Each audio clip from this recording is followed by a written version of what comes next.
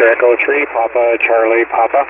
Papa, Charlie, Papa. Gosh, what's going on up that way? Charlie, Papa. Gosh, what's going on up that way? Good afternoon, Jim. Well, just got home from work a few minutes ago, so I thought I'd jump in here and do the recording that I'd promised to do with you at some other time. It seems that the things are a little bit clearer today than they have been in the past, so I've got the record button pushed right now, so I'll be recording your audio. I don't know what rig you're on now, whether you're on the one you wanted to test or not, but it's being recorded, and I can put it up to YouTube later on and send it to you. QSO? Roger, Roger. Well, right now I'm just using my regular radio. I still have the 7300 in the wings. You know, that's that old thing, if it ain't broke, don't fix it. So I'm just hanging out on the 7300 till, you know, I need to do something. So I'm just holding it in standby. Roger, Roger. In standby. Roger, Roger. Yeah, Roger, Roger. No, understood completely, and no problem. But anyway, I heard you in there, and conditions are not as good as what they sometimes are. But I'm still hearing you. You're about 5 over 9, I guess. 9 S9 plus 5, so not too bad a signal here today. And we've been pretty busy with our remote station. We've been doing a international YL and youth remote operation. And got a special call, or a new call sign for that operation. It's Victor Alpha 3 Yankee Lima Radio. So we have 7 YLs from 5 different countries and 4 young operators from 2 different countries. So we did an operation here a few weeks ago. QSO?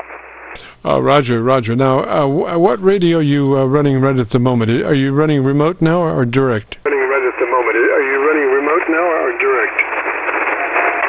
No, I'm sitting in the station, but I always run the radio through the remote software. So it's the Kenwood TS-850, and the same one I've checked in with you quite a number of times, QSO. Roger, Roger. And this is your remote setup, Roger? Roger, Roger. And this is your remote setup, Roger? Yes, QSL. It is the remote setup. Man, really sounding good. Really nice. Did an excellent job there, buddy. Really nice. Did an excellent job there, buddy. Well, thanks very much. Yeah, the biggest challenge with having all those different operators from different countries and different equipment that their computers that they're using is trying to get everyone's audio balanced and the right level and that sort of thing, which is a bit of a challenge. But anyway, once we're on the air, we're being heard, and that's the main thing, QSO. Roger, Roger. All right, well, let me jump out of here. Good to hear you. Thanks for checking in. And I see by the wall on the fly, there's a... I see by the clock, I got to get out of here. It's been one of them days, man. I have had so many lightning hits, I think I'm supercharged. I'm in Nova right now, Roger. Supercharged. I'm in Nova right now, Roger. Yeah, QSL. Well, we've got a beautiful day here today. It's about probably 20 degrees Celsius and nice bright sunshine. So it's supposed to be like that for the next 5 or 6 days. So we're looking forward to it. Anyway, I'll send you a link to. I'll upload this, and I'll also send you a link to our last operation, and you can take a listen. So good to hear you in there. Thanks for being there and doing what you do. 7-3, and we'll catch up again later on. KC9VKV. ROB-VE3PCP.